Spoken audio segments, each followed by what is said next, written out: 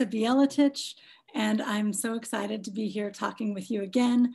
I wish I were there in person. It's always so nice to be able to meet people and to see your faces. And, you know, if I say something awful and a cloud comes over your face, that helps to alert me, but I'm flying blind. But at any rate, I'm Elisa Bieletich. I was here last week with you as well, and I'll be here again, God willing, next week. Let's open with a short prayer. In the name of the Father, and the Son, and the Holy Spirit. Amen. Holy Lord, we thank you for bringing us together today, and we ask that you enlighten our minds and hearts, that we may perceive you in one another, and that we may be of blessing and benefit to one another. Let your Holy Spirit be present with us now and always. In the name of the Father, and the Son, and the Holy Spirit. Amen. Good morning. So we spoke last week. We got started on our series, Creating an Orthodox Home. And last week we were talking about some of the mechanics of what an Orthodox rhythm in your home would look like, right? What is the schedule, and what is a more standard American schedule? Might be kind of a hectic schedule, a little bit crazy, it tears us apart, but the church offers us a rhythm of prayer cycles, of fasting, of church services that replenish us, that nourish us. So if we can live by those cycles, we have a better life. We have, So today though, we talked, I guess, before more about mechanics. And today we want to move into this problem that sometimes, especially we Orthodox, because we have so many rituals and we have so many beautiful prayers and fasting, and we have all these wonderful things that we can do that are physical, because God is wise and he knows us, he created us. So he gave us physical things because he knows that we're body and soul. Sometimes we can just be going through the motions. And this can be a double concern, I think, for parents. Just all of us need to worry about whether we're going through the motions or whether we're really making an offering to Christ with every prayer, with every time we fast, every time we give alms. All of that always has to be with Christ in mind. And then as parents, how do we pass that on to our kids? How do we help our kids not just show up? I mean, we can yell at the kids and say, look, you're going to lose your phone if you don't come to church, something like that. We can force them, but we can only force the physical part, right? We can't force the spiritual part. And there's also a question of, when is it good to tell the kids that they have to go to church? When is it better to step back? It's all a difficult balance. So a lot of times we talk about parenting teens as if they were a totally different kind of animal. They're something else entirely. But the truth is, these same problems that they might have, just kind of maybe rebelling against church or not understanding or not having a relationship with Christ yet, these are all situations that we find ourselves in just as often. This is something that impacts all of us. And indeed, it's interesting. There's a saint from Greece named Saint Porphyrios who passed away recently. He was one of my, 1991 feels very recent to me. It's like 30 years ago. He said some very beautiful things about parenting, which I find very inspiring and very helpful. And one of the things he said essentially is, if you want to raise a saint, you have to become a saint. So it's really literally true that being able to parent real Christians who truly love Christ is something that's only going to come if we are real Christians who truly love Christ. So the two questions go hand in hand, our own spirituality, and if we're parents, the spirituality of our children. St. Porphyrios said something, as I said, very beautiful. When children grow up in an atmosphere of freedom, and at the same time are surrounded by the good example of grown-ups, they are a joy to see. The secret is to be good and saintly, and to inspire and radiate. The life of the children seems to be affected by the radiation of their parents. If the parents insist, come on now, go and make confession, go and receive communion, and so on, nothing is achieved. But what does your child see in you? How do you live, and what do you radiate? Does Christ radiate in you? That is what is transmitted to your child. This is where the secret lies. And this is in the book, Wounded by Love, St. Porphyrios. I think this is such beautiful advice and also terrifying advice, quite frankly, because do you radiate Christ? can you be filled up enough with Christ that you can radiate his love? Can you radiate it to your children? Right? Like, this is a challenge. This is a tremendous challenge, and it's a very beautiful thing. And so, you know, we can take the children to church, and we need to. They need to have the opportunity to worship and to pray. They need to learn these traditions. They need to pray with us in the home and bless their food and learn to fast, to do all these things. But we can only help them with the physical. And the thing is, if we're doing it and we don't mean it, if we're just going through the motions, our kids are hypocrisy detectors. They see it instantly. And they think about that. And it tells them that this is empty ritual. And now in past generations, well, certainly, you know, if you live in a different culture that's a more Orthodox culture, there's more of a peer pressure to stay Christian, to stay Orthodox and to do the Orthodox things, or at least it's supported in the culture. In our culture, it's not supported. We don't live in an Orthodox culture. And so we have this double problem that if we're showing them some kind of hollow, empty ritual, and then they're also being pressured by this culture to look at Christianity and think of it as something that's empty, you know, I don't know why they would stay Christian, quite frankly. So we have to radiate Christ. It's not just that we want our kids to stay in the church, and we do. We talk about it. How will we keep the kids in the church, right? But it's actually got to be that they want to be in the church. And we need to think about it that way. It's not like, oh, well, what we need to do is just build bigger fences around our churches and then they can't get out. We're not trying to trap them. It's that we really want them to love the church. So we have to think about how we cultivate that and how we radiate that love. So there's a study released by the Pew Center, I think it's back in 2012, so it's a little bit out of date. And unfortunately, my guess is that the numbers might have gotten worse since then and not better, but it was interesting. They found that there used to be, like 10 years before, this country was 78.4% Christian. That is not necessarily people going to church every week and really, but you can't do a poll that tells you who truly loves Christ, right? But you can do a poll that says, how do you identify religiously? And it used to be that 78.4% of Americans said that they were Christian. And then by 2012, it dropped to 70%. And presumably it continues to drop. Now, the interesting numbers are really for the Orthodox, right? Because that's where our interest lies. Among the Orthodox, of people who were raised identifying Orthodox, so cradle Orthodox people, 53% stay and continue to consider themselves Orthodox as adults. 47% do not. So about half of the Orthodox people in America will grow up in the church and say, no, I'm not Orthodox anymore. And among those who still identify as Orthodox, I think we all have in our own personal experience, we know people who identify as Orthodox, but who don't embrace the faith in a way that's really transformative and life-changing for them, right? Or life-giving, that it's just kind of it's a thing I do. I'm Orthodox, I'm tall, and whatever. So the church is losing half of its youth.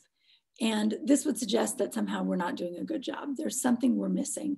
There's something we're not doing right. And I think part of it is that in past generations, tradition for tradition's sake made a lot more sense to people. And I think that in these generations coming up, that doesn't make sense anymore. And so we have to find some other ways to reach people. And I'm not saying that the tradition for tradition's sake was ever a great way to do it either. I think St. Porphyrios is right. I think that what we want is for them to have a fire in their hearts. And so first we develop our fire and then we radiate it toward them. Now, there is a really wonderful study by the Barna Group, which was saying, you know, among people who do stay in the faith of their childhood, what is it that made them stay? And there are a whole bunch of different factors. And I think as parents, we worry that their friends are the most important factor. And their friends are really important to them.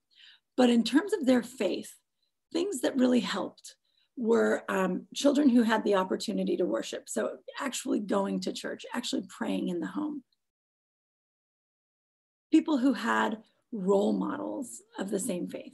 So that would be like godparents. When you go to church, are you involved in the community?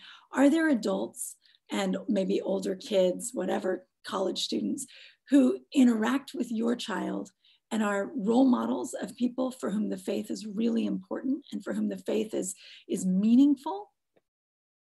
The last one, and really, actually, I think in order of importance from the Barna study, this is one of the highest things that made the biggest difference for kids.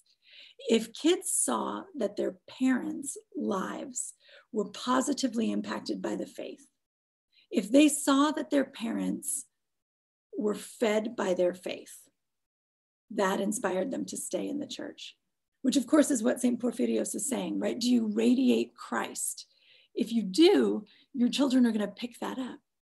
And I think it's interesting, again, you know, it's not if your parents went to church every week. It's not, did your parents make you fast? Did your parents tell you to wear a cross? Whatever. It's, did your parents' lives, were they profoundly affected by the faith? Does the faith give your parents life? So one of the things, you know, this is kind of a twofold thing. We have to have that faith and that fire in us. We also have to communicate that to our children. So we're going to talk a little bit about both of those things. You know, it's interesting. I wonder, first of all, why we've been doing things wrong, right? Like, what is the mistake we're making that would cause so many people to lose the church or to leave the church? And if we can identify that, maybe we can change it, right? And you know, there's not one particular thing. One of the things that I hear a lot of when I talk to young adults who have left the church or who maybe many of them still believe, and they still believe in the truth of the Orthodox Church, but they're just not attending right now. And a lot of that has to do with connection and relationship to people. And so again, you know, just like what your parents do, what your kids, what your friends think, all of these things really matter in the decision-making of our young people. And so we need to be aware of them. And I think one of the things also that we parents do wrong is I think we operate out of fear quite a bit. I think this culture is very hostile to Christianity. We can see that a lot of people leave the church. We're worried about it. We're worried about keeping our kids on the straight and narrow, right? We don't want the kids using drugs. We don't want them going off and ruining their lives. So we operate with a lot of fear. And I think, you know, when fear is doing the driving, we're going to be in trouble. We're going to end up on the wrong path because fear is not a good driver. Acting out of fear is not good. Think about St. Peter on the water, right? We read in Matthew chapter 14, and Peter answered him and said, Lord, if it is you, command me to come to you on the water. So he said, come. And when Peter had come down out of the boat, he walked on the water to go to Jesus. But when he saw that the wind was boisterous, he was afraid. And beginning to sink, he cried out, Lord, save me. And immediately Jesus stretched out his hand and caught him and said to him, oh, ye of little faith, why did you doubt? And they got into the boat and the wind ceased. When Peter had no fear in him, he could walk on water. When he was bold and just filled with faith, you know, Lord, help me to do this, he just did it, right? We're given this big task of trying to radiate Christ. That's intimidating. It's big. But if we can do it without fear, if we can do it with faith like Peter did, we can walk on water, right? But then when we see that the wind is boisterous, when we see this culture around us and we feel the temptations and we feel just that impact that it's having on us, we get scared. And that's when we falter. But like Peter, when we falter, we need to say, Lord, save me, right? It's not that Peter faltered and drowned and was finished, but it's that Peter faltered, he was scared. And so he reached out in prayer to Christ and Christ lifted him up. And that's what we need to do. When we are feeling afraid of what's going to happen with this culture, what's going to happen with our children, what's going to happen even with ourselves, frankly, what's going to happen with our nation, all of these things, we really need to reach out in prayer and to trust in God and to think about what really matters, right? To have our eyes on the kingdom, to have our eyes on Christ and not to be so much focused on the world. And of course, it's hard to say, you know, oh, don't be afraid, don't have any fear. You know, this is nerve-wracking. There's so much change in our culture right now. There's so much shifting in our culture. And I think that it makes us anxious. I think that it makes us nervous. I think that, and I think it's not just us. I think it's our kids. I think people outside the church are nervous. I think that all of us can feel this instability. And so we worry and we don't know exactly what's coming next. So we have to keep our eyes on Christ, because that instability and that anxiety, that's just fear, and it carries us to the wrong place. And like Peter, we need to be watching Christ. Now, keep in mind that the central event of Christianity, the incarnation and resurrection of Jesus Christ, happens during the Roman Empire, right? Right in there in the Roman Empire, you know, a society full of pagans, you know, idol worship, all sorts of cruelty and depravity. You know, it's not that Christ can only come to the holiest city or to the holiest culture. Christ comes to all of us, and he comes in times of turmoil, and he comes when the culture around you is not healthy, is not supportive, is not good. And in fact, you know, we all know the church has flourished during times of oppression, during times of persecution. Christ tells us in John chapter 15, and I have a problem reading from this chapter because it's one of the most beautiful things, and I just want to read the whole thing, and I will control myself, and we'll just stick to a small part of it. But Christ has just been telling them, love one another as I have loved you. Greater love has no one than this, than to lay down one's life for his friends. And he talks about how we're not his servants, we're his friends, you know, that he loves us. And he says, you did not choose me, but I chose you and appointed you that you should go and bear fruit, and that your fruit should remain, that whatever you ask the Father in my name, he may give you. These things I command you, that you love one another. If the world hates you, you know that it hated me before it hated you. If you were of the world would love its own. Yet because you are not of the world, but I chose you out of the world, therefore the world hates you. Remember the word that I said to you, a servant is not greater than his master. If they persecuted me, they will also persecute you. If they kept my word, they will keep yours also. But all these things they will do to you for my name's sake, because they do not know him who sent me. Right? So what are we supposed to expect the world to be like? You know, Christ didn't say, your nation will always be Christian and it'll always be good and it'll always be doing exactly the things that I prescribed for it, right? He warned us that the world is against him. The world is not following Christ. The world doesn't know him who sent me, right? The world doesn't know God. There are those of us who do and who follow Christ, and then there are those who don't. And we'll always be living among some who don't. So it's not necessary to be in a Christian culture. But what is necessary? What's necessary for a Christian today? What was necessary for a Christian back then? What's necessary for an adult Christian, for a teen Christian? It's all about our hearts, right? It's about our hearts. St. Theophan the Recluse says, if there is prayer, the soul lives. Without prayer, there is no spiritual life. And you know, we've heard Christ say to some of his disciples when he was calling them, let the dead bury the dead, right? There's a sense that the people in the world have a deadness about them, a spiritual death, a spiritual deadness. And we have to awaken that life. Christ awakens that life. The Holy Spirit awakens that life in us. But without prayer, there is no spiritual life. Prayer helps the soul to live. So that's where we need to be putting our attention. And that doesn't just mean reading prayer books. It does mean reading prayer books. It means, you know, praying spontaneously, praying from prayer books. But if we want to radiate Christ, we need Christ to live inside of us. That needs to be a whole different kind of prayer. That cannot be going through the motions. And keep in mind, not only do we need to have Christ inside us and then radiate it, we also need to be able to communicate it with our children. So this is a lot. But I think one of the key things is for us to really mean our prayers and to be able to talk with one another about it, to be able to be vulnerable about it. And one of the, you know, that would mean talking about our experiences with God, right?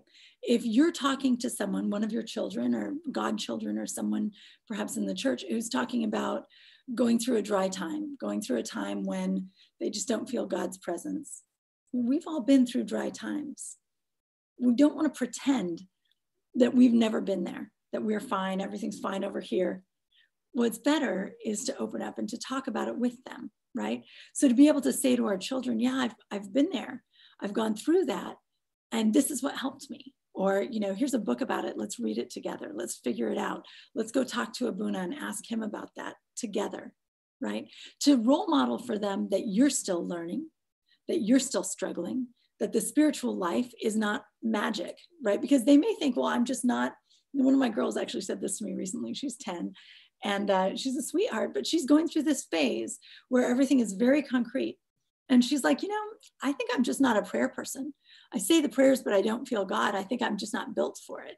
And I was like, you know, nobody's built for it exactly. This is something that happens. This is a transformation that we work for. So we're going to need to communicate to our kids, not just what to do, but why we do it. Why do we pray? Why do we fast? Why do we follow all these rules? We have all these guidelines. We have all these rituals. We have all these things in the church. What is the point of them? We need to know that answer, and we need to be able to communicate it to them. And I'll say, let's talk about fasting, because that's a good one in the sense that there are a lot of rules to follow, and it's not always clear to people why we're doing it. St. John Climacus said, control your appetites before they control you. And that is why we fast. And that is a big part of what we focus on with the kids, right? This gives you self-discipline. This is how you practice saying no to food so that you can then say no to other passions. Well, that's true, but there's something else really important about fasting that I feel like we don't talk about enough. And that is the fact that fasting is an aid to prayer. Fasting helps us to grow closer to God. It's a means to salvation. Saint Seraphim of Sarov said, one should not think about the doings of God when one's stomach is full. On a full stomach, there can be no vision of the divine mysteries. So, you know, and that's really interesting. I don't think American Christians think about this as being the case. And we Orthodox, this is part of our teaching, but we're not always aware of it or thinking about it. And try to picture something like Thanksgiving, some kind of feast, you know, Christmas, whatever. You've just had a huge, wonderful meal with your family, rich foods. What does everyone do on Thanksgiving after the meal? They go take a nap, right? People go nap on the couch. They watch a football game, they relax, they can't move around, right? There's this idea that like when we fill up like that, when we're satiated, then we need to sleep, we need to rest. We're not sharp. But when we're hungry, we're sharp. And so that's the logic of the fast, really, is to not ever be so satiated that you can't pray well. And the more we fast as we get further into it, in part because that hunger helps prayer, our prayers are better, right? They're more transformative, they're more effective. I think it's also that by making the offering of the fasting, I think God sees that and he rewards that. He sees our intentions, he sees our efforts, and he cares about them. So fasting has like there's an actual physical reality in our bodies that impacts our prayer life. And so it makes sense that we would fast. If you explain it that way to your kids, that makes sense to them because it's logical, right? And that's helpful because then they see, oh, maybe it's not so empty. And then if you can have a conversation that says, you know, 1 year for Lent, I did a really bad job of fasting. And when I came to Pascha, it was different. And then there's another year where I fasted and I prayed and I really made an effort and I was able to focus. And that Pascha was more powerful for me. That transformed me. That taught me some things. I grew closer to God. If we can be vulnerable and talk about those things with our kids, then they're going to see how this is happening inside of us and they're going to understand it and it's going to be meaningful to them. Now, you know, what about prayer? Why do we pray? Why do we want to pray? Why do we want to fast so that we can pray better, right? What's the purpose of prayer? Now, prayer, of course, is just to get closer to God, right? Prayer brings us closer to God. It makes us know God more. We stand in his presence. There's a great quote from St. Theophan the Recluse But I repeat, remember, all of this is a guide. The heart of the matter is, stand with reverence before God, with the mind and the heart, and strive toward him with longing. So real prayer is to feel God's presence, or to try to feel God's presence, to be still and try to reach out to God's presence and be aware of it, and to be known by him, to strive toward him with longing, right? To want to know God. Now, there's a lovely phrase, there's a lovely idea in Ezekiel, okay? In the book of Ezekiel, God is talking to his prophet, and he says of Israel in Ezekiel 36:26, I shall give you a new heart and put a new spirit within you. I shall take the heart of stone from your flesh and give you a heart of flesh. I love this idea that Israel had a heart of stone, a hard heart and a cold heart that had turned away from God, right? When they were stiff-necked, they wouldn't bow down. And God will replace that with a heart of flesh, with a heart that is soft, a heart that beats, a heart that gives life. And that soft heart feels God's presence. So the more time that we spend in prayer, the time that we spend in services, the time that we spend in fasting, the effort that we put in, all of these things are softening our hearts, because God wants us to have soft hearts. And I think if we can think about it in really simple terms like that, I think it's helpful to our spiritual lives, but I think it's also really helpful for our children, because you can say, okay, prayer is talking to God. Well, God doesn't talk back. So that's weird. And just sort of standing there in front of an icon reading words is weird. But if you can think about it as something that's really going to have an effect on you, that it's going to change you, then it becomes more clear why God would want us to do it all the time. And that's really the interesting thing about all of the rules in the church. I don't know if I would call them rules. They're kind of guidelines, right? But they're rules, they're guidelines, whatever they are. They're just kind of natural law. It's not that God is making up a bunch of rules for us. It's that these are the things that work. These are the things that give you life, right? God says, pray. Not because, he's some egomaniac who wants you bowing down to him, but because it's good for you, because it softens your heart. God says to fast, it's good for you. It softens your heart, right? All of the rules that God gives are really about how to live in love with one another, and how to live in such a way that our heart can be transformed by God, and that we can be ever more feeling his presence. So if we can explain it that way to our kids, and frankly, to other people as well,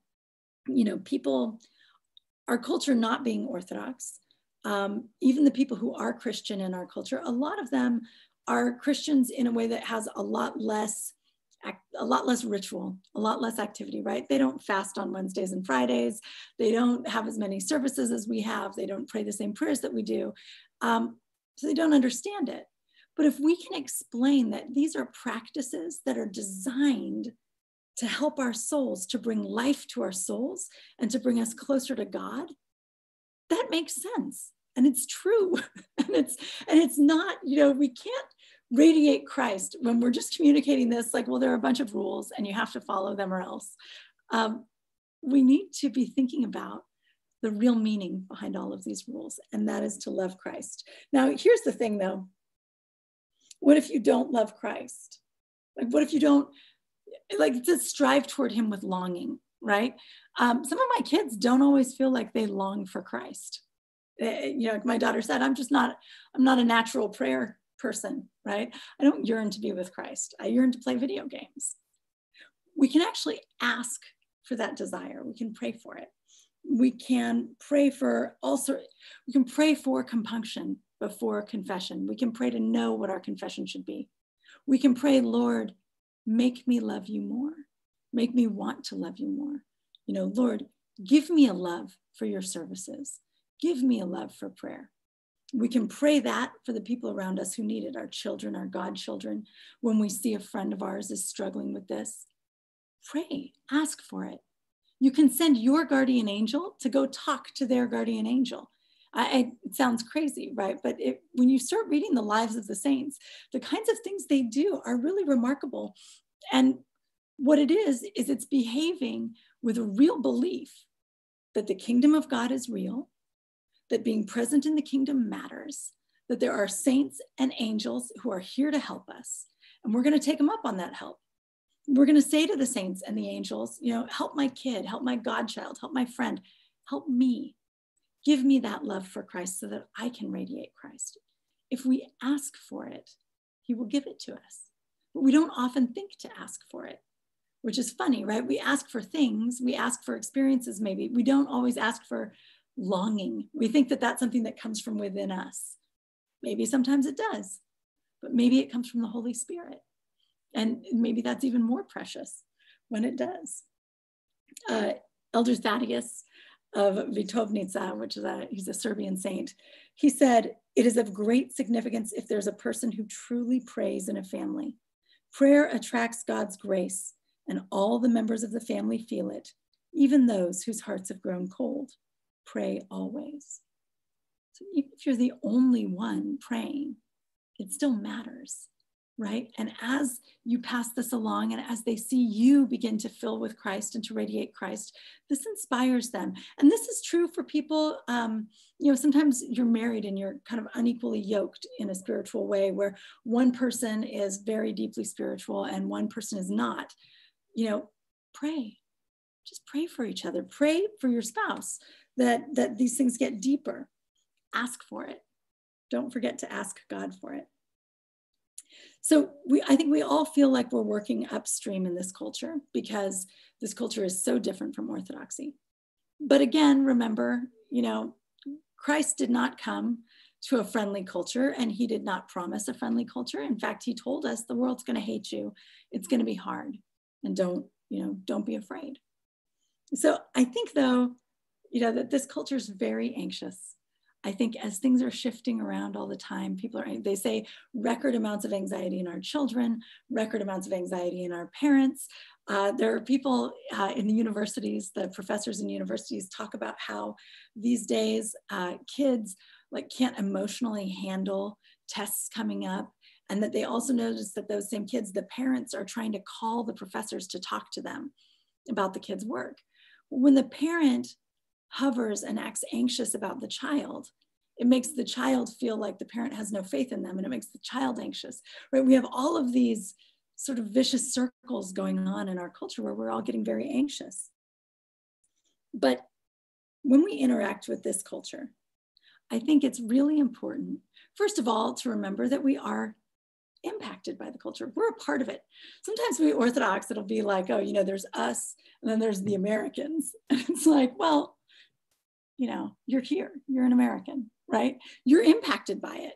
All of these ways of thinking, all of these like weird habits, all of these things that are American are in us. And so we need to recognize it and be humble about it. Now, we need to be loving, right? Christ says, love one another as I have loved you, and the world is going to hate you. And he says, pray for your enemies, right? We have to encounter this world in a way that we're praying for our enemies, that we're praying for the world.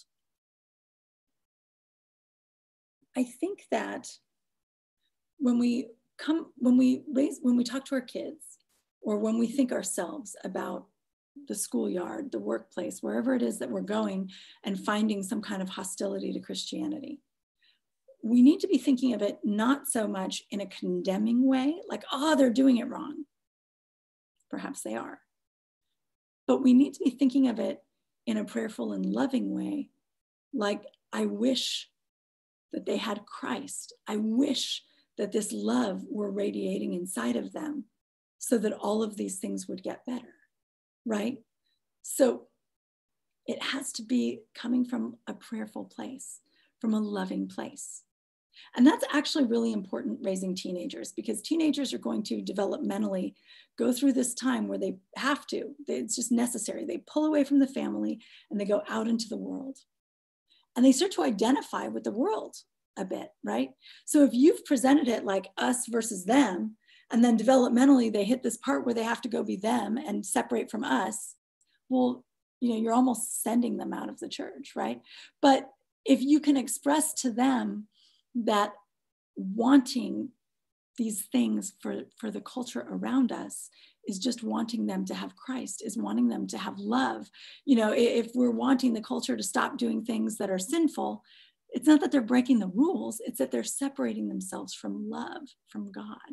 And that because of that, it shows that we love everyone, we love the world, even when the world is doing the wrong thing. And that, I think, helps our kids, because they may love the world too. And it's helpful for them to be thinking of it in a way that, like, what would be better for the world? What would be good for the world? And so I think, you know, we just need to really focus on the idea that we need to operate out of love and not out of fear. Too much of our activities out of fear. And we really need to be thinking about what can be loving. And we'll talk more about it next week as well. I do, you know, when you think about how you're going to interact in the workplace, how you're going to interact on the schoolyard, think about Mahatma Gandhi, right? Gandhi, not a Christian, said, "I like your Christ. I do not like your Christians. Your Christians are so unlike your Christ," right? That's part of our problem in this culture, right? Why is our culture moving away from Christ? Maybe because the Christians weren't impressive enough. Maybe we weren't loving enough. Maybe we weren't radiating Christ. And so maybe they've wandered off, right? But what we need in this country and in this whole world is more love of Christ, right? So if we can radiate it, that can transform our little corner of the world, our little corner of America. And we do what we can, right? We're not here to save the world. We're here to work on our souls, to work on the souls of our children and our godchildren, those around us. And we're here, I think, truly to be agents of Christ's love. And if we can think of that, you know, maybe people will be more inspired by us. But at any rate, so that I want to open up to questions. I want to see, oh, there's a link here. I'm going to link to the document here. You can share questions on the Google document. You know what I have? I have the form where you can send the question, but I don't have the responses yet. So I will need the responses before I can look it up. So I don't know what your questions are. But I hope that for the most part that made sense. I'm going to wait on a place for the questions. I guess I can look too at the YouTube page. If you wanted to post them on the YouTube page, I can look there. Unfortunately, I can't see the Google document yet. But I don't know, do I just keep talking? I hate to do that. I want to hear from you. I want to hear back from you. But I think we have all of this anxiety about our kids and about this culture. We worry about what's happening to our country. We worry about what's happening to our kids, to our friends, to the people around us. And I think that it's really important, especially when thinking about our kids, to remember that in our lifetime, we have gone through difficult times. And very often it's that suffering, it's that difficulty. We talked about this a little bit last week. The suffering and the struggle is very much where we come to know Christ. It's the arena in which we grow closer to God, we wrestle with God. And so it's important for people to have the opportunity to wrestle with God. And that includes our kids. So I think sometimes as parents, you know, I'm a parent, my kids run from 21 to 10, I have 5 girls. I'm really learning with the 21-year-old and the 19-year-old as they go out into the world, right? They do scary things. They have scary ideas and you're just thinking like, oh boy, how's this gonna work out? Keep in mind that we really do have to go through some things before we mature spiritually. Not everyone, some kids sort of have that light in them and it just works out. Some of us fight more with God, you know, some of us battle more with him just because of our nature. And if that's what your kids are doing, keep in mind that that struggle can really lead to a deeper faith and a better faith. It's not the end of the story necessarily, right? And we just keep praying. We pray to give them strength. We pray for inspiration to them. And we sit back and when they're at home, we're radiating Christ, right? Not radiating anxiety and anger and fear and, you know, sometimes we're going to get mad. That's natural, it's good sometimes. But to really, generally speaking, to be able to radiate Christ, to be filled up with Christ ourselves, and to be able to spread that to our children, I think that's what we give them. That's what we do for them. And ultimately, it's up to them to figure out how to work it out. And it's got to be their offering. Prayer has to be their offering. Fasting has to be their offering. Following all the guidelines or the rules, or doing all these things that make the physical things, the motions that make an Orthodox life, it's got to be an offering. So it's a process raising kids, right? When they're young, you tell them to go to church and you tell them to stand up and pray. And as they get older, you have to help them come to a point where they're going to offer it themselves, where they want to do it. And that might mean that every once in a while, they don't do it. You know, I was really surprised. I had one daughter who 1 year just said she wasn't going to fast. She didn't want to fast for Lent. And I said, okay, all right, you're 14. Don't fast for Lent. See how that goes. She didn't. The rest of us did. She didn't. And when Pascha came, she told me that it felt empty, that Pascha had always been her favorite thing. It had been so meaningful to her. And that by not preparing her soul, she didn't feel it. Like, it was there, but she didn't feel it. And so she learned something. And after that, she fasts. But she fasts because she wants to, and because she knows there's a benefit to it, because she trusts God to, transform her through it. So that's where we want the kids to get. And it might mean that for a little while, they're not going to do it. It might mean that they walk away in order to appreciate it. That happens with a lot of people. It might have happened with you. And another, I wasn't raised in the Orthodox Church. I came in over 20 years ago. I left the faith of my parents, right? They gave me a love for Christ. They gave me a desire for the kingdom. But they didn't have any of the things that Orthodoxy had that were tools to help me get there. And now I have those.